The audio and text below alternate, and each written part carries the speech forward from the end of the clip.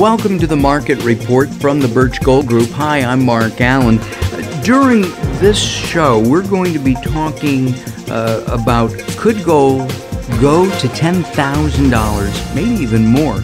We'll have somewhat of a friendly debate between Vince Miller, Senior Market Strategist from the Birch Gold Group, and Will Hart, also from the Birch Gold Group. There have been a lot of quotes lately. We've actually interviewed Peter Schiff, who says gold is going to go to $5,000, and we have that interview on our website. You can listen to it.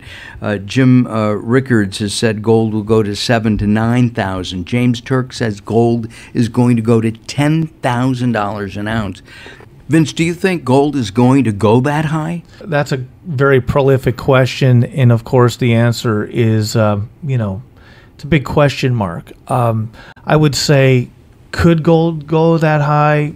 Of course. I mean, when gold was $150 an ounce, nobody thought it would go to $500. And, I remember when gold was $400 an ounce back in 2005, and nobody would think it would go to $1,000.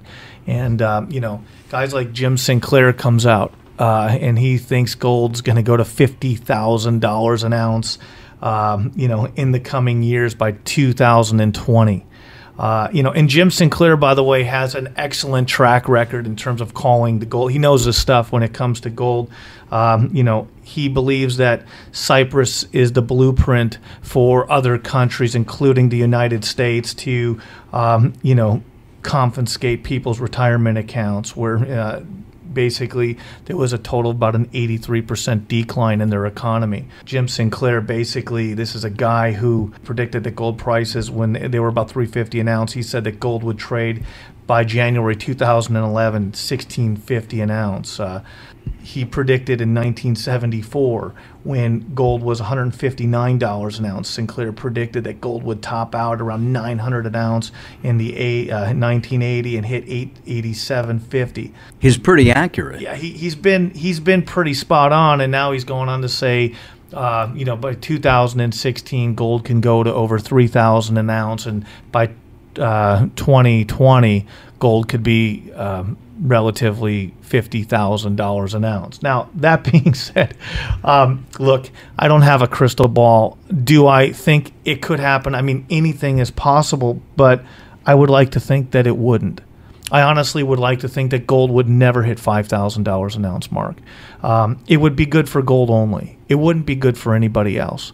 It wouldn't be good for you. It wouldn't really be good for me. Things would be very expensive. Your dollar, which you're still going to need, because you're still going to have to buy stuff. You're going to need wheelbarrows to crate the dollars in. Yeah. I mean, what's that Bible verse that says that, in the end times, a loaf of bread would buy a bag of gold? And so, or vice versa. So a bag of gold would buy a loaf of bread. And it becomes one of those, very daunting questions. Would gold go to $5,000? Yeah, it could. The government seems to have a printing press at their disposal. They tend to print money at whim. I hope that it doesn't go to $5,000. Let's go to Will, because I have a feeling you somewhat disagree with Vince. Well, again, I know everybody's speculating. Everybody's trying to throw out their guesses of what they think's happening. I really believe that gold's going to continue to keep climbing steadily. I think, as I've mentioned in previous shows, I believe that the fiat currencies are on the way out. I think we're going to go back to some sort of a gold standard. And if that does in fact happen, well, then you can only imagine the value of an ounce of gold, because the population, of course, on the earth is a lot bigger than it was 100 years ago. That being said, everybody has to have cash. They have to have some sort of form of currency to go in and buy their gallon of milk or pay their gas. And so if we have a gold-backed system, well, there's only so much gold out there. So it's not like, we're turning salt water into gold. So the little bit of gold that's out there has to then be kind of divvied up amongst all the paper currency that would then be kind of that gold's backing it. So 10,000 ounce is very plausible, and even higher if you're basing it on possibly a global currency that's backed by gold. Well, then the little bit of gold that's out there, and I'm talking about the size of a football field, it's not a lot of gold. What would happen to the economy if the gold does go to $5,000 or even $10,000 an ounce? Well, that's a great question, Mark. Well, first of all, the U.S. and Western economies would all face insolvency instantly, simultaneously. I think that the entire Western industrial, commercial, credit economy would just instantly fall apart so fast that it would make your head spin. I think the supply chain would stop and stores would really empty quickly. I think possibly the U.S. dollar would fall probably by 50% in maybe a week's time, or or less. I mean, it would be catastrophic.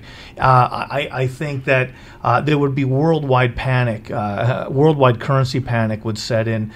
China would have probably a revolution. I mean, the Asian countries would fare horribly in a situation like that. And it's interesting, we saw a taste of what this could be like back in May in 2012, when there was a run on the Greek banks, when everybody thought that the euro was going to crash.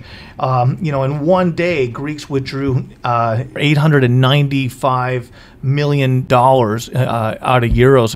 And at that time, I remember gold and silver obviously shot up through the roof. But that was just one day, and stock markets were tumbling all over the world. And a lot of it is because we're all so heavily tied into each other. So it would. We have a world economy, not necessarily a U.S. economy, a China economy. We have a world economy. Right. I mean, we have the small economies, of course, the individual country economies, but we do have a global economy. Absolutely. We're all tied together. What happens here is affected over in Europe and in Asia.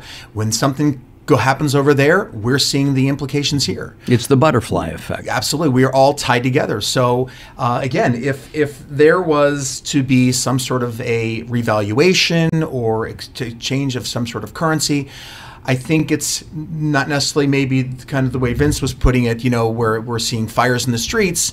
I think it'll be a little more orderly in the sense that, again, kind of what I've mentioned before in previous shows is that Germany, when their Reichsmark went belly up and they turned in 10 Reichsmark to get 1 Deutschmark, it was you go to your bank and you turn it in and you're like, yeah, I just lost 90% of the value of my portfolio. Darn it, if I knew this the day before, I would have went out and bought a whole bunch of gold with it. But, a little too late. The good news our listeners have now is it's a lot more readily available to see what's happening in the news, to kind of say, uh-oh, I see that we're heading for an iceberg. I better start making some preparations. So, Will, you're basically saying that I've converted you, changed your mind, and now you agree with me, finally. Well, somewhat. You agreed with me right now. Somewhat. You said you disagreed with me, and now you're actually agreeing with me. I'm just letting you know. Well, again, I if you're saying that there's, kind of what you were mentioning as far as other countries, and kind of what took place in Cyprus, and the panics that took place, yeah. But again, you don't want to wait till the last second to make a move into gold, or and do something with your paper or your retirement dollars. At that point, when the ship's half sink underwater, getting a seat on a lifeboat may not be as readily available as you maybe hoped. Let me wrap up by asking you both a last question. Merrill Lynch forecasts a 1294 average with a rise to 1350 by the year end. That's 2014 for gold per ounce. It says gold will underperform silver, but that gold could trade as high as $2,000 an ounce by 2016. That's much more moderate point of view. Sure. Will? I think that's conservative. I think that the first forecast, I think 1350 by year end. I think that's absolutely on track. I think that saying 2000 in 2 more years from now? Right. I think it's going to be higher than that. I think that's a conservative estimate based upon what I'm reading and what I'm seeing out there. People are waking up. They realize, and I'm talking about billionaires, I'm talking about countries stockpiling gold. Again, there's only so much out there. So if everybody has it and no one's letting it go, as supply becomes an issue, demand is growing, I'm going to think that price is going to be higher. Interesting. I was just reading something, and it said that an estimated only 2% of American citizens actually own investment-grade gold in their home. Oh, wow. Yeah. So now's the time for people to consider adding this to their portfolio. not necessarily to make money, but to preserve the wealth they currently have. Correct. Yeah, you got to go where the smart money goes. I mean, countries and billionaires are doing it. Why isn't it good enough for you? And it's easy to do. Extremely. All right. Gentlemen, thank you very much for joining us here on the Market Report. If you have a question about buying gold, if you have a question for us here on the Market Report, you can ask it by writing us an email. Sending an email to info@birchgold.com, info@birchgold.com. You can also check out all the information we have at birchgold.com. birchgold.com, lots of information, lots of articles, different points of view on gold, where it is, where it's going. And of course, you can also call to speak to one of our gold specialists by calling 800-355-2116. That's 800-355-2116.